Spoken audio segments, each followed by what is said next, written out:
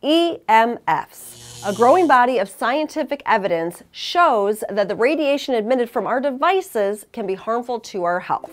But that doesn't mean we've got to trade in our iPhones for a landline. In this video, I'll give you 4 simple tips to reduce your exposure. This episode is sponsored by Defender Shield, the most effective EMF radiation protection for mobile devices ever developed. Okay, let's start with a quick definition. EMFs, or electromagnetic fields, are invisible areas of energy, often referred to as radiation, that are associated with the use of electrical devices. Are they dangerous? Well, if you think about it, we are electrical beings, okay? We've got electrons, and as these EMFs come into our fields, it can cause issues. Some people are more sensitive to them than others. I know for myself, for example, it's been years since I've talked on my cell phone directly to my ear because I can literally feel it. I feel like my mind is getting scrambled. So I've taken some actions to offset that. For other people, they don't notice it at all and it doesn't bother them. So it's kind of a personalized thing. And the deal is we kind of are guinea pigs. There's not a ton of data around really the long-term health consequences of these EMFs. Now, in 2011, the World Health Organization did classify EMFs as possible carcinogens in humans. And that was particularly relevant to some studies around brain cancer and cell phone use. In fact, we are exposed to 100 million times more EMFs than our grandparents were. Pretty scary stuff. So we are guinea pigs, but I'm particularly concerned about children because they are more vulnerable, they're smaller, their skulls are thinner, so we just want to be careful.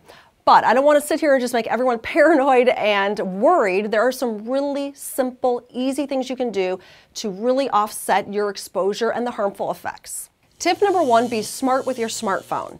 Did you know that all phones actually come with a warning not to put it directly to your head? In fact, in the iPhone 5 manual, it says to put it 10 millimeters away from your body. But can you imagine someone talking like this? No.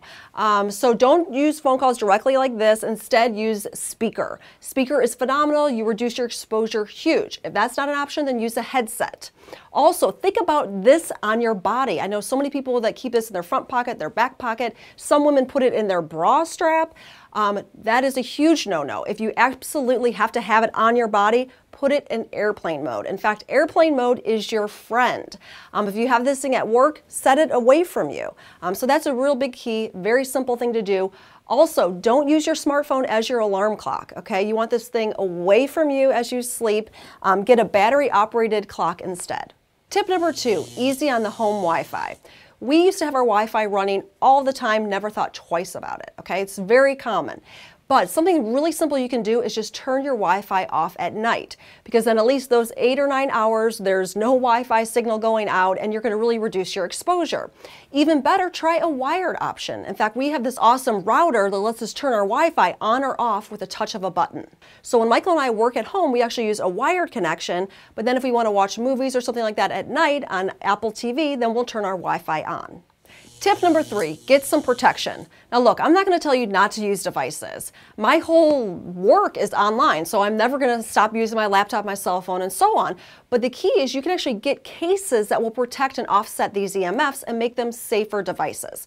And that brings us to our sponsor message. DefenderShield.com has the most effective EMF radiation protection for laptops, tablets, and cell phones. If you go to their website, you'll see they have independent FCC certified lab testing that shows their technology blocks virtually 100% of harmful EMF radiation from electronic devices. Years ago, I bought their first product, which is the Defender Pad. I could use it kind of as a tabletop, put it on my lap, and then use my computer. And stay safe. So I absolutely love this product, still use it to this day. A little while later, and when Griffin started getting a little bit more screen time, we got him this for our iPad. This again is a Defender Shield product, so if Griffin can have this on his lap, use this little device and be safe. And finally, the newest product I got from Defender Shield is this iPhone case. So there's my phone. You can actually talk with the lid kind of closed like this, and it protects you from that EMF radiation. So right now, DefenderShield.com is offering a special discount for Mama Natural viewers. You get 10% off with any order with the coupon code Mama Natural, and they also ship for free anywhere in the US. Tip number 4, snuff out that smart meter. Michael and I, in our old place, used to be in the master bedroom, and about 6 months in, we decided to move downstairs to the smaller room. And once we did that, we started noticing that we were having a hard time falling asleep, we were getting some headaches, and it finally dawned on me that outside of that bedroom, on the outside of the house, was a smart meter, and our heads were really close to it. And it really made a difference, because that thing does constantly emit EMFs. So we actually bought some shielding materials, you can find it on Amazon, and kind of block that whole area of the wall, and it did make a big difference. So in your home, notice where your smart meter is. Is it right near your son's bedroom? Is it near your daughter's, or is it attached to your garage where you have a safe distance? If it is really close, you can get some shielding materials, or you can even call your gas company and get your digital machine changed to a manual one. There will be a fee, so that's your choice, but that is an option for you. So there you have it, 4 simple steps that you can implement that will help reduce your family's EMF exposure. Now, if you want to learn more about this topic, or if you're concerned or just want more tips and tricks, I have something for you. I put it together. It is a free cheat sheet. It's 10 simple tips to help reduce your EMF exposure.